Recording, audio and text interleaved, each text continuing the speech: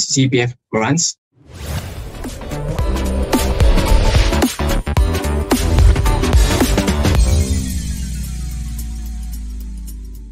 Hello everyone, welcome to Spotlight Series Episode 6, Private Condo versus Executive Condo.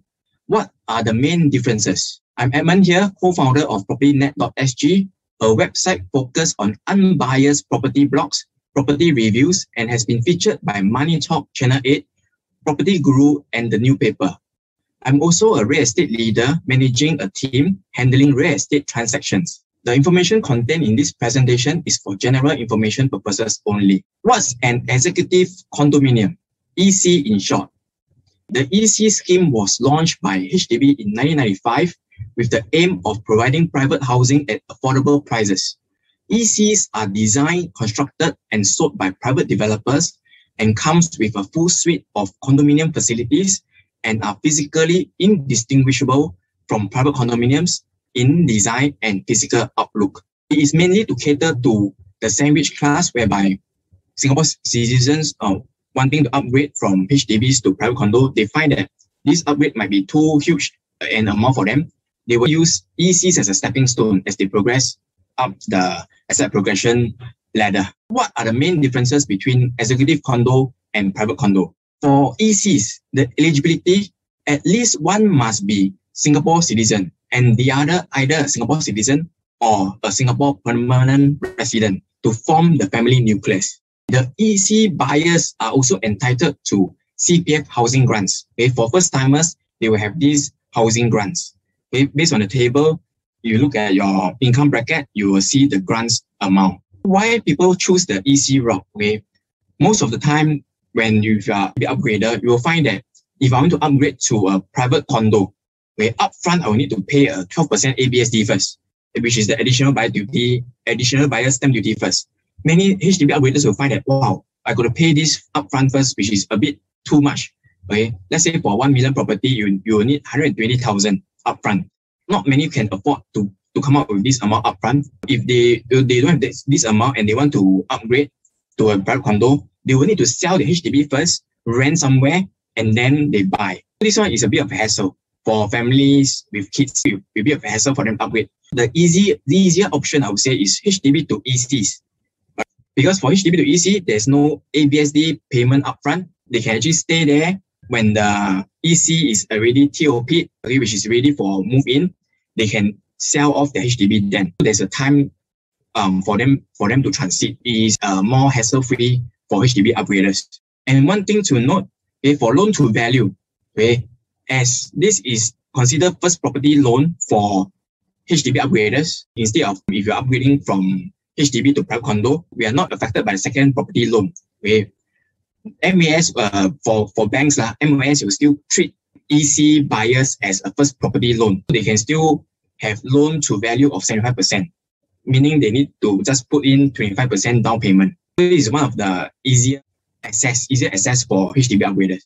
One downside HDB to EC, okay, for ECs, the maximum loan available will be 30%.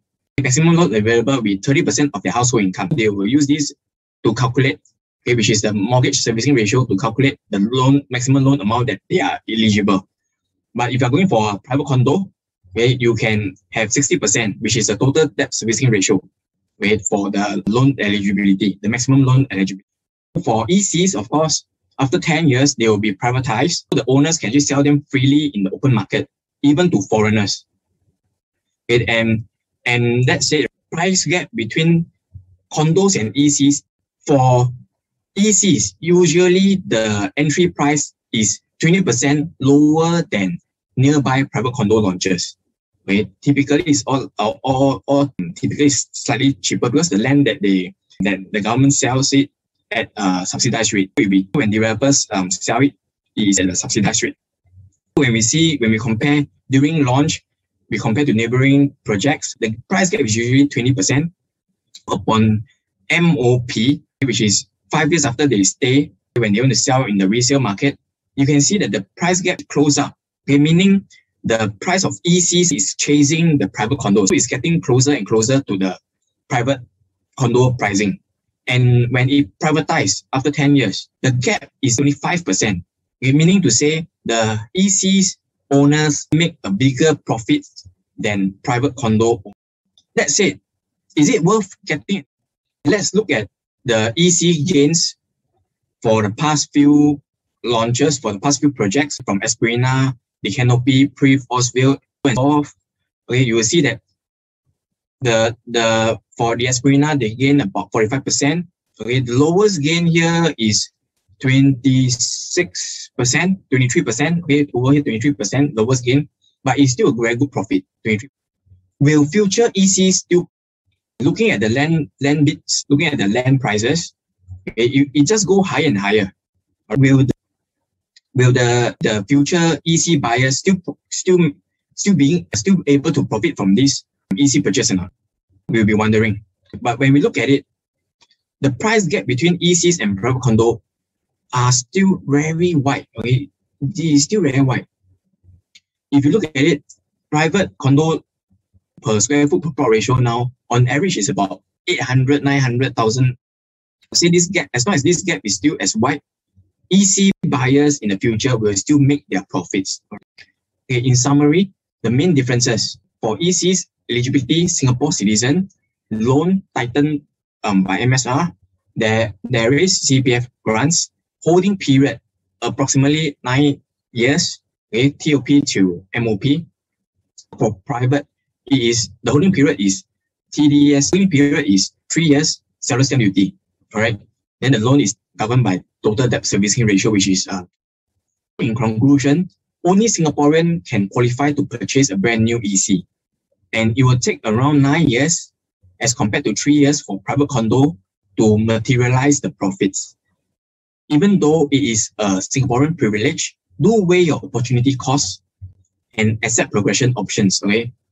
Because if you think that your career path, you can progress faster in your career path whereby you can earn much more, you can earn faster in a very short time, you might consider going straight to a private condo, which give you more flexibility if you want to upgrade in the near future. Whereby if 3 years down the road, you find that, hey, I'm earning more, I want to upgrade from a 2-bedroom private to a 3-bedroom private or 4-bedroom private, you can do it. You won't be locked down by this period of 9 years if you get an EC.